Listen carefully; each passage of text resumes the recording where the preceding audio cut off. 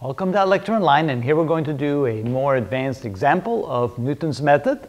And again, Newton's method is a method to find the roots of an equation. And here we have an equation. It's a quadratic equation, x squared minus 4x. It's a parabola. It has two roots, one at 0 and one at x equals 4. So let's pretend we don't know that, and we have to find the roots. So let's see if we can find that first root right there where x equals 4. Let's pick our first point to find the root, and let's say we pick our first point at x1, and let's make that equal to 5. That means that if we evaluate 5 for the function, we get a value right there, and then if we find the slope of that function at that location right there, you can see that the slope will come to a point very close to the root, maybe not quite at the root, but at least that is the methodology to find the root of a function like that. So Newton's method again shows that if you pick a point, x1, you can find the next point, which should be closer to the root. So you start with a guess point, and then you put that into the equation, Newton's method, and then you find the second point that should be closer to the root, and then you use that as an example to find the third point, which is even closer to the root, and so forth. So here the equation looks like this: x2 equals x1, which is your trial point, minus the function evaluated at x1 divided by the derivative of the function evaluated at x1. So our first point is x1 equals 5. So let's see if we find the root using that method. So the next point, x2, which should be closer to the root than x1, is equal to 5 minus the function evaluated at x1.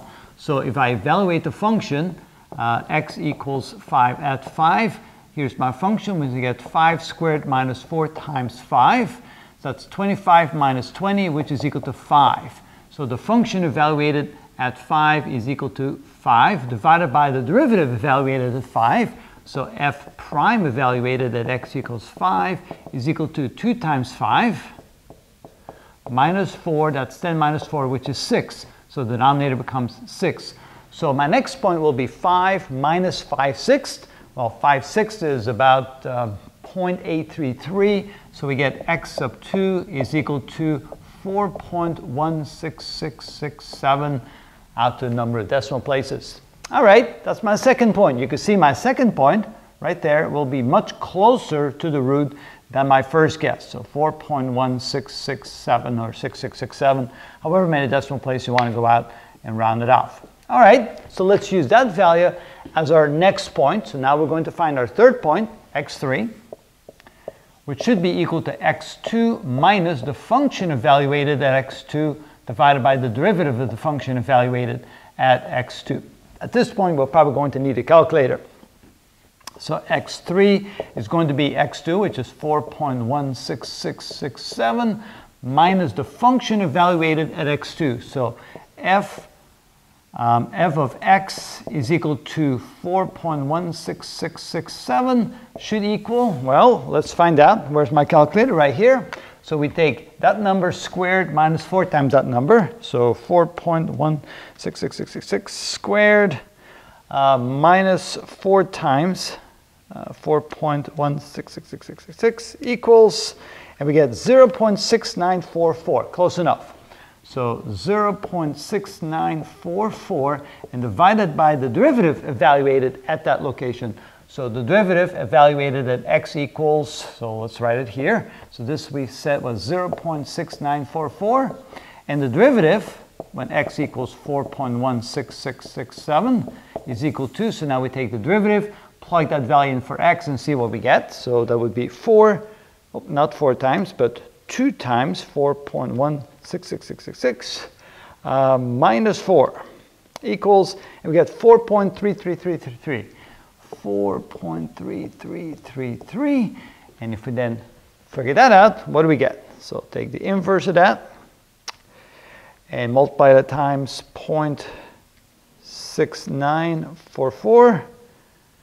Okay, so I get this is equal to 4.16667 minus 0.16025.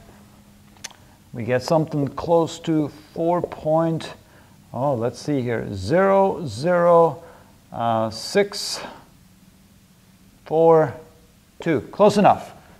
Doesn't have to be that accurate.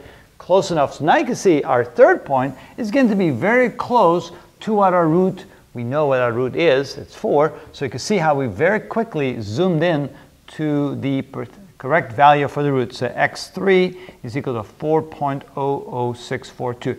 You can continue this methodology, get it more and more accurate, but very soon you'll begin to realize, oh, my first root is going to be 4 because it's in the limit. As we keep doing this method, we get closer and closer and closer to the actual root. I think we're close enough to realize our first root is 4. And so how would we find our second root? Well, we can do that by picking a different point. Of course, we would have to pick a point somewhere smaller than 2, and anywhere to the left side. It doesn't matter how far we go to the left, but we should then pick our second point somewhere to the left and do this method again to find our second root. So if, for example, we pick x equals 1, it wouldn't take very long before we get to the actual root of the root being x equals 0. And that's how we use Newton's method to find the roots of a function like that. In our next example, we'll take an even more complicated example, and again, we'll show you how very quickly, by going through a series of steps like that, we can very quickly zoom into the roots of any function, no matter how complicated it is. And that's the nice thing about Newton's method.